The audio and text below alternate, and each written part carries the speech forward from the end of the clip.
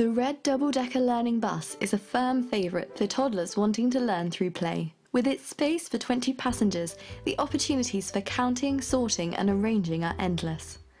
Counting to 10 and then having an additional passenger move up to the top deck is realistic to real life and adds to the understanding of base 10 as a key mathematical concept. Components for the set are colour-coded, and an icon on the top of the people counters tells you if the person represented is a man, woman, child, elderly or even disabled. A flipbook with number challenges helps the children to remain focused upon the task in hand. And for an additional level of mathematics, there are 2 dice which, when thrown, set a task to move characters from upstairs to down or vice versa, thus introducing the notion of adding or taking away to reach a solution. A wonderful resource which sets a real-world challenge and encompasses so much in terms of the basic mathematics being covered.